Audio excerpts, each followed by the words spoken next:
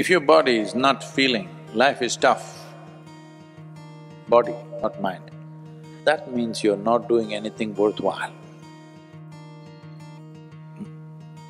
Your body should be constantly stretched. It must complain, but you don't complain. This is all you have to learn. For this, you need devotion towards what you're doing. If you don't have devotion, before the body, mind will complain, emotion will complain, everything will complain. No. First, body should complain, that means you're stretched physically. This is the nature of this. The harder you stretch it, the stronger it becomes, the better it becomes. Huh?